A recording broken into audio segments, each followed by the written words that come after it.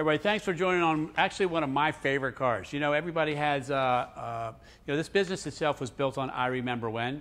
You know, we rode around in these cars that maybe we couldn't afford back in the day, and then we come finally get our lives together, rhythm in there, and our careers and kids and stuff, and then we can finally go out and get one of these. Well, that happened to me. I obviously couldn't buy one new, but when that finally happened, I owned this exact car, and this was such a great car. I got to tell you, the reason why it was such a great car was because it was already an exotic car. And you say, but Tone, how could an 82 Corvette be an exotic car? Let me run down the list of things with you. First off, I believe every dealer got one of these as a showcase for the Corvette and the end of the Corvette. Many people don't know this, but there was no 1983 Corvette. It was the only year that they skipped. And then you get into the features that here, for instance, 4-speed overdrive automatic, fuel injection, right? Cool interior, great stripe kit, right? 4-wheel disc brakes, 4-wheel independent suspension, power windows, power locks, T-tops, right? It goes on and on, full gauges. This car was loaded to the gills, but it was expensive for its time, and that's why these cars have continued to go up. This car is amongst a lot of other great-looking supermodels in the showroom and the other showrooms as well, but out on the road, it looks so cool. The finned wheels are great. These are specific for the Collector Edition, and the big BFGs all the way around just add a really muscular look to it. It's just a great-looking car, so representative of the 80s. I love the 80s. It was just great. And when I watch movies from there, I see once in a while a car like this in it. It says, now I know why they put that car in it. All right, so let's go over paint for a second. This is actually a little bit nicer than the factory would have done, and I'll tell you why. So I believe this decal here has been cleared over to preserve it because you can't feel it anymore. And it looks really, really nice. So it's, the paint quality is way nicer than the factory did circa 1982, and I'm showing you this only because it's really, really nice, and you can really, really see how well it's been done. And that way you can see the mirror finish it and see all the letters that you can read as well. All right, these are, let's look under the hood for a minute because I want to share with you some things that just say, collector car for the future. And I'll tell you why I say that. Because this does have a lot of things on it that previous Corvettes did not have. For instance, the first year for fuel injection. Don't for a minute think that these cars are slow and sluggish. First off, they're pretty light cars. This car is fast. With the overdrive automatic, it was even faster, right? But you still have some cool luxury stuff. I love the fact that the underhood light works. You go, Tone, you gotta be kidding me. The underhood light, like you're gonna focus on that? Yes, I'm gonna focus on that for a minute because that didn't work 2 years after it was new, right?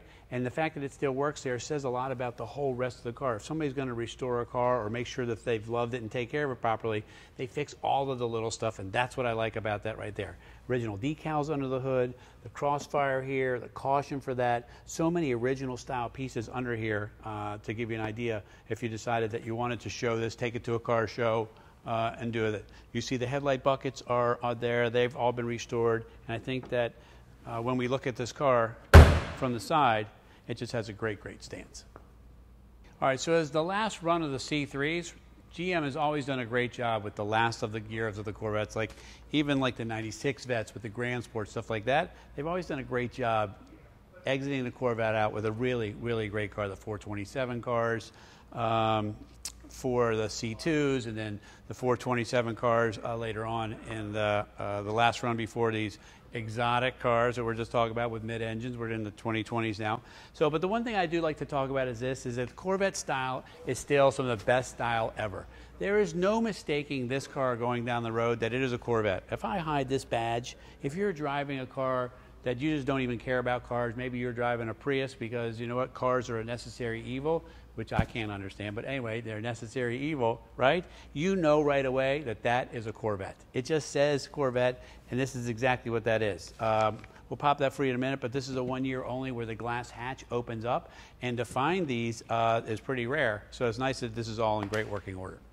That 1 year only option, kind of nice, where you can get that right there, which is cool. You get your T-tops, throw some storage and bags in there. These come with the T-top bags. These are the mirrored versions too, so they're bronze, and so bronze was the only one for the Collector Edition cars. The other cars had a smoked gray tinted T-top. I don't know. It's just little tiny touches like that give you an idea. When you see these cars, for instance, when we get inside, you'll see the door panels. The door panels are 3 different colors, and so are the seats and things like that, which definitely defined Collector Edition. All right, so come on, join me inside here for some luxury. We have things like power seats, we have tilt wheel, we have power windows, we have telescopic steering, okay? We have power mirrors, we have full gauges, which is nice. We got 7,000 RPM tach, we have all these gauges in here, we have circa 1980s AM FM cassette. So your choices are a couple of things. You could put a stock radio back in here and hide a digital sound system in the glove box if you like, because a lot of people ask us to do that, because then you can stream your music from your phone. We can be listening to things like Poison and Bon Jovi, and not that I remember the 80s very well, but maybe there were a couple other metal hair bands that were available. But what we really are talking about is a car that you can travel in. So although it has great style, we are talking about great looking leather and the door panels and these seat covers, all the storage that's back in here, T-tops off or T-tops on, you got air conditioning, you got great heat, and just as when you cool and you ride in this car, I always say about Corvettes is I feel like they put a seat, a steering wheel, and someone in the car, and then they built the whole car around them because you just fit perfect in it when you ride. All right, so we close up this video, the last run of the C3 Corvette.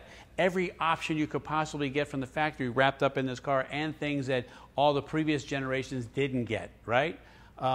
This one here, 50,113 original miles on the car. This even has a clean Carfax. This is right around the time the Carfax started. Carfax started in 1981, the first year of the 17-digit VIN, right? This is an 82, so the Carfax shows the history on it. This is an important piece of history because you can document it back to there, and not to mention, it's a great looking car. Anyway, call us 301-816-1000. We'll tell you all about this collector edition Corvette.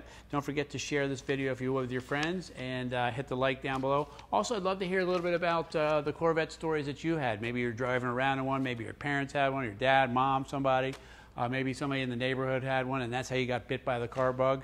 And lastly, we're going to go for a test drive, and that should help you find a way to get this in your garage.